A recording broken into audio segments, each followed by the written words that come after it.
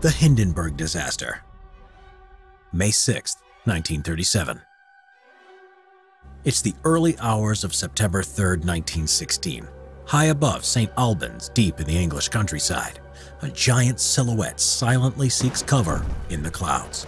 Then suddenly, a mass of searchlights light up the sky.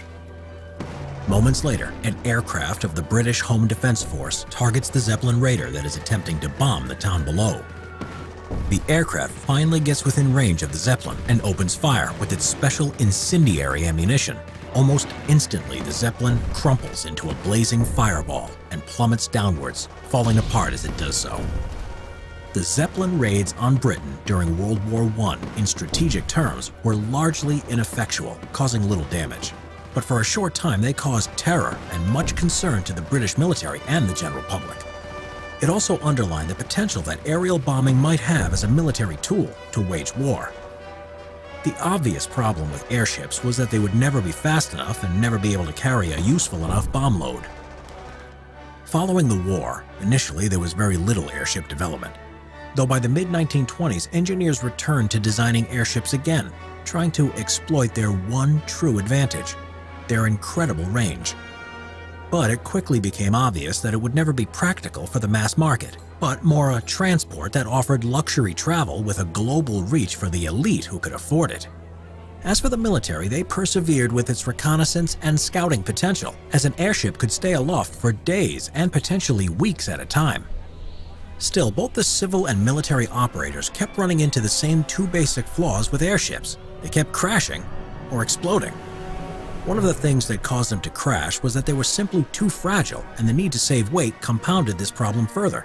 As for exploding, their use of highly flammable hydrogen may seem to be an odd choice, but it was cheap and readily available.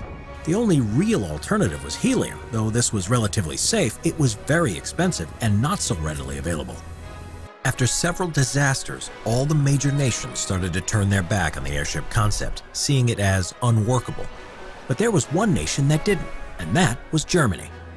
The Germans had pioneered the Zeppelins way back in 1906, and they were sufficiently capable enough to be used to fly to Britain and back on bombing raids from 1915 to 1918. In the post-war, the airship was moderately successful with Germany, and most importantly, it had a completely clean safety record.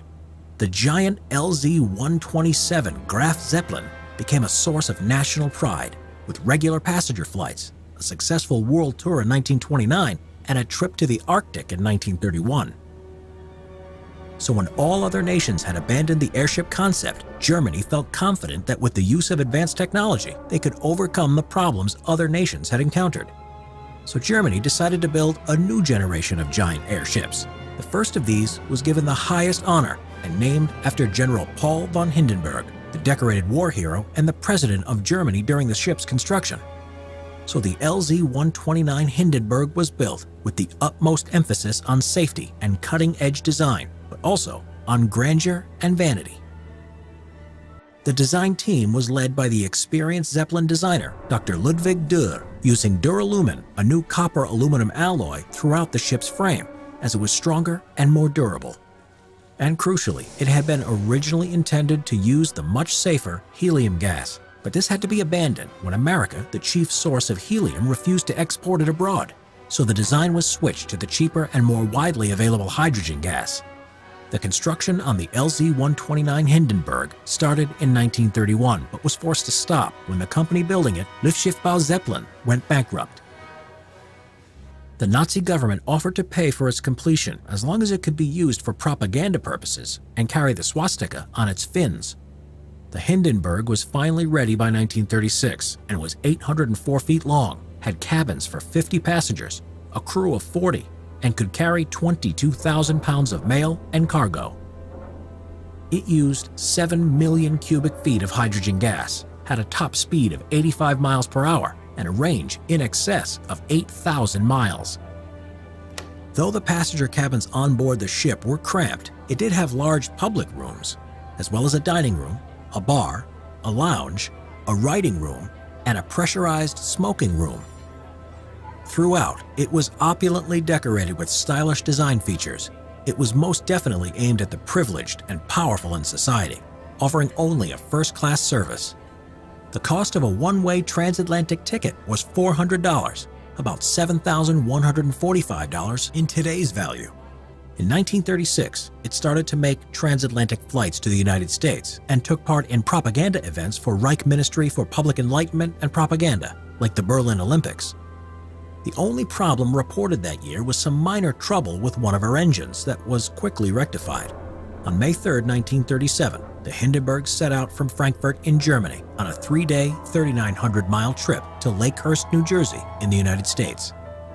The trip was uneventful, and the only holdup was that the Hindenburg's landing was delayed by a few hours in order to avoid several thunderstorms. At 7:21, the Hindenburg came into land and dropped her mooring lines that were promptly grabbed by a team of ground handlers. Then, without warning, 4 minutes later, the Hindenburg burst into flames, and in less than 30 seconds, the airship had crashed to the ground, engulfed in fire. By some miracle, of the 97 passengers and crew members on that trip, only 35 were killed. Plus, there was one more death, and that was a member of the ground crew killed by the falling airship. The majority of those killed were sadly burnt to death, while a few died while trying to escape while jumping from the airship when it was still high above the ground. Virtually all of the crew inside the hull were killed. As for the passenger decks and the compartments attached below, as the airship came crashing down, it had landed on its starboard side, therefore allowing the majority of the passengers and crew on the opposite side, the port side, to escape. The people on the starboard side were far less lucky. A light wind pushed the fire away from the port side towards them. To make matters worse, part of the burning hull collapsed on top of the starboard side decks and compartments. Finally, their fate was truly sealed as suddenly the sliding doorway to the escape stairway became jammed. Very few people made it out of that part of the airship alive. But there was one factor that worked in the favor of the passengers and crew that accounted for why there were more survivors than you might expect. That was that hydrogen burned sharply upwards due to its buoyancy, whereas most other fuels are far more destructive around the general area of the fire, though many of those that survived were still badly burnt. A reporter named Herbert Morrison was recording a radio broadcast at the time and said after it was suddenly engulfed in flames, "This is the worst of the worst catastrophes in the world. Oh, it's flames crashing. Oh, 400 or 500 feet into the sky, and it's a terrific crash, ladies and gentlemen. It's smoke, and it's in flames now, and the frame is crashing to the ground, not quite to the mooring mast. Oh, the humanity!" The Hindenburg's demise was sudden, but what had caused the explosion? The truth of the matter is we simply don't know. The various boards of inquiries and commissions that were held afterwards could not come to a definitive conclusion as to why the Hindenburg suddenly burst into flames and exploded. Due to the political climate and the sensationalism of the newspapers at the time, sabotage was a favored explanation. But apart from a few threatening letters before the ship took off, there was nothing to support this theory.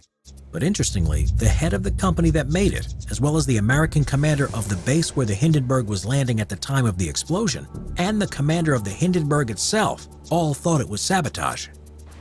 Lightning was another theory put forward, as the Hindenburg was venting hydrogen at the time as a part of its landing procedure. And there were thunderstorms in the area, but these storms were quite a ways away. This would have been very plausible if it was not for the fact that thousands of people were watching the Hindenburg at the time. Not one reported a lightning strike on the airship. For that matter, no one saw any lightning in the sky at the time of the landing. Another theory was a problem with one of the engines was thought at one stage to be letting off sparks. But as the ignition point of hydrogen is quite high, and sparks like this would be over 200 centigrade below hydrogen's ignition point, the theory was never taken seriously. A favored explanation is the static charge theory, but it's complicated and would have to have a number of factors in place to have happened, and then there was little chance it would have caused the ignition needed to cause the explosion. Other theories considered and dismissed were the airship hull was punctured, causing vast amounts of gas to escape and ignite, or that there was a diesel fuel leak from the engines. But maybe the explanation is simply that hydrogen airships are inherently unsafe. Dr. Hugo Echner, a former Zeppelin pilot who was heavily involved in airship development in Germany, would later say after the Hindenburg disaster that if he ever designed an airship again, he would never consider using hydrogen as a flotation source under any circumstances. But there would be no more airships after the Hindenburg disaster, as the military and the public lost confidence in the whole concept, and the last great airship, the Graf Zeppelin II, sister ship to the Hindenburg, was scrapped in 1940 and was used to build German wartime fighter aircraft.